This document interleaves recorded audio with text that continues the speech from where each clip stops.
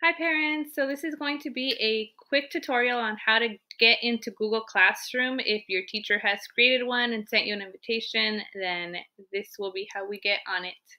You will be needing your LAUSD email and password. If you do not have that, you need to reach out to your teacher for it. We're going to start off by going to google.com and pressing sign in. After you press sign in, you're going to type in your LAUSD email. Press next.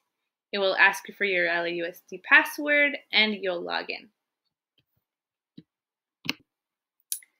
Once you are logged in, you will see that you have an icon with the letter of your name, and then right next to it you have a grid that shows all of the apps we have. We're going to start off by going to the one that says Classroom. That's where we're going to find our Google Classroom. You will see one box that at the bottom corner here will say join. So once you click join, if your teacher has sent an invitation, that'll put you in their Google Classroom.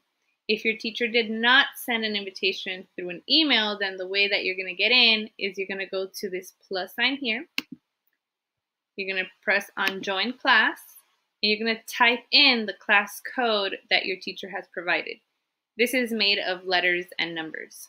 Once you put in the class code, you'll press join. So these are the two ways of getting into Google Classroom. Either your teacher has invited you and you'll find the box already here, or you can put the plus sign and type in your code. You can also go to your Gmail and see if your teacher has sent a link through your email address. Once you are in your Google Classroom, you will see here a live feed with the different things that are happening in your classroom. On this side here, you'll see your class work. Anything that your teacher assigns or wants you to know will be under there.